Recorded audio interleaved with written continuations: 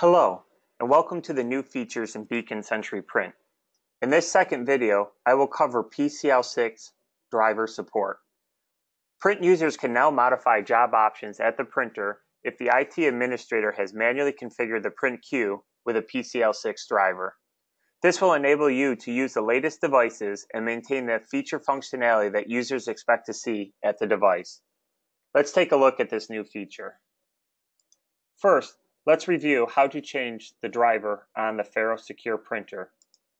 This is outlined in a Pharos community article that's accessible from the Beacon interface. It explains how the driver is changed from the HP Universal Print Driver PCL5 to the PCL6 driver.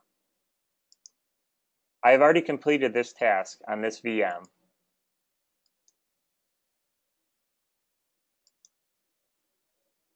Under the Advanced tab, I changed the driver from PCL5 to PCL6. And under the device settings, I set the Mopier mode to enabled and the device type to color.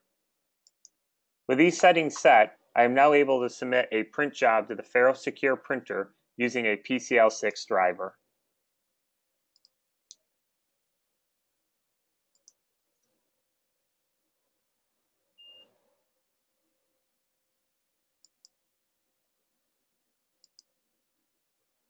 I am going to launch the remote control panel.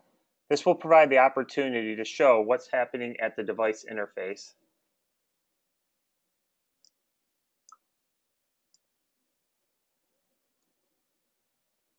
I have already signed in to the device, and I'm going to launch the Secure Print app.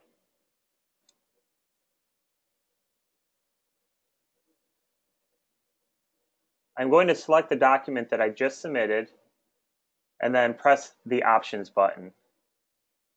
From this pop-up page, I'm able to change several of the finishing options. For example, I can change the number of copies, I can change it from one-sided to two-sided, or single-sided to double-sided, and I can change it from mono to color, or color to mono. And lastly, I can change the option to retain after printing. This provides the ability to reprint the document without having to resubmit the document.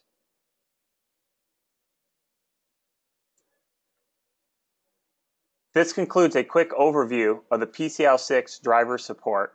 Thank you for watching.